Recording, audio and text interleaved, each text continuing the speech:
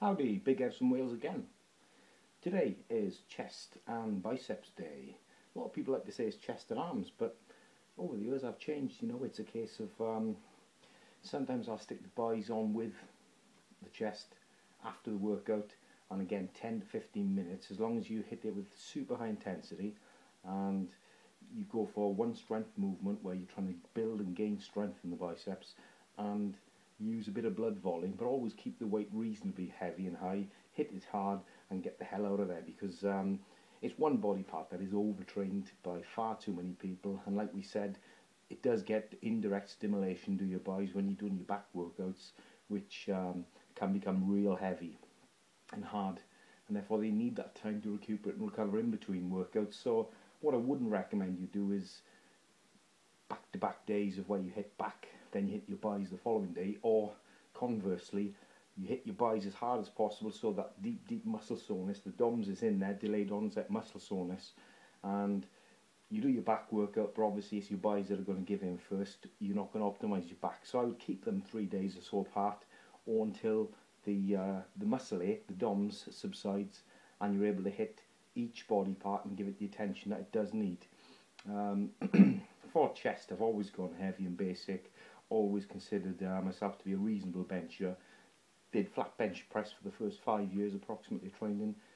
After that I sort of came away from it a little bit due to niggles and slight muscle tears on the outside head of the pectorals muscles. Over the years I have sort of stretched it and torn it, minor tears, may I add.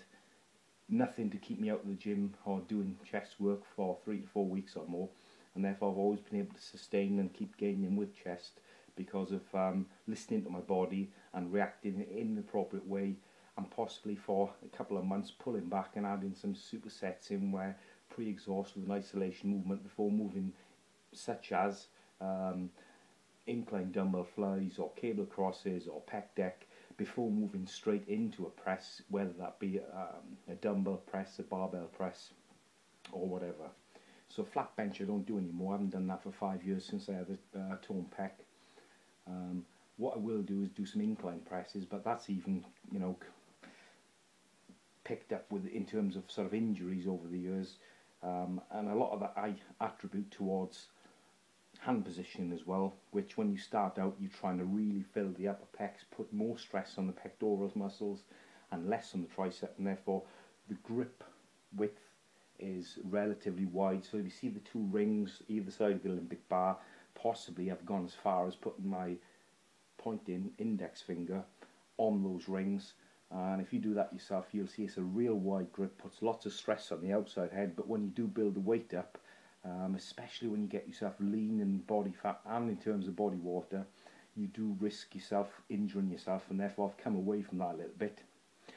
All and said, I will most probably still from time to time have a 6-8 week block of strength building where I'll move back up to 3 plates, 140 kilos for the incline press, which I did top out at in previous years. My personal best is 11 reps with the incline. I should add, I personally use suicide grip. It feels far more comfortable, and in terms of sort of me, I feel it activates the chest and pectoral muscles a little more than wrapping the hands around, plus causes less aggravation to the wrists and allows me to progress more. You must be safe when doing this. You must use a spotter, plus on top of that you must use weight that is not too in excess of what you can handle. Again, you need to find that out for yourself exactly as you're building up week by week. I would err on caution and go with the wrapped around the bar grip as opposed to the open-handed grip, but that's something you'll develop over time. So we're going to do some incline pressing, then we might get you onto a superset of flies followed by incline pressing. I do a lot of incline work these days because my lower chest is well developed, as is lots of people's. And the emphasis really is upon filling up the upper chest. That's what gives the illusion when you've got sort of a V-neck shirt on a jumper where you've got 2 slabs of meat sort of poking out. Nothing worse than having 2 hanging, sagging boobies which are a little bit too low, even though it's muscle tissue. It's not the prettiest sight in the world, and therefore what I'm iterating is, and reiterating again, is balance. Balance is the key.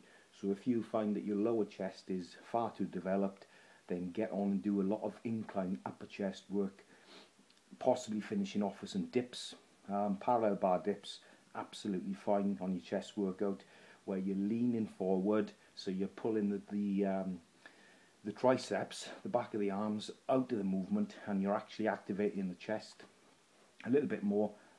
Again, what you want to do is go for, well, you need to experiment with this, is the closer you come, so the parallel bars, they sort of transcend, they come closer in at the top of the bars and they move outwards from each other. I will go with a wide grip to hit the outer pecs, leaning forward, so you're going to hit the lower chest almost like a decline press, but you can really finish the chest off with that movement, and again add a little bit of weight around the waist as you progress week by week. Again, we're going to go up there, and after we've hit chest, we're going to go with the buys. The buys, as you see, are going to be very heavy and very basic, and it is what has built my arms at the moment to around 19 and a half inches pumped, and that is in the off season, in reasonable condition, 10-12% body fat. Again, don't overtrain them. Don't do what I did in the first 3 years of training. I've trained 6 days a week and hit every body part 3 times in a week. I did that for 2 years and built a certain level of strength, muscle endurance, but never ever developed the size that I really wanted to until I backed away from it and came back down to 4-day-a-week training. So you're splitting everything, a 4-day split, which is recommended from my personal experience if you're in the gym to increase size, strength and shape your body. You stay tuned, have a little look what you think of the chest workout. Drop me a line and I'll sort of give you tips and pointers as I'm doing the workout, before sets, after sets, just to sort of explain to you a little bit more in detail about why I do what I do and how it's affecting each of the anatomy and the physiological, I'll try that word again, aspect of training. Again, now is time to engage the brain.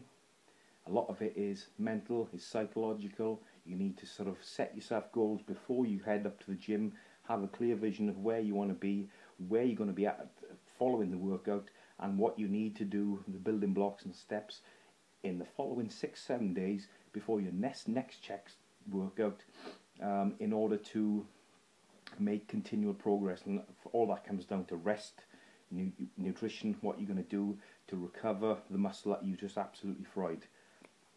You stay tuned, get back to me, over and out.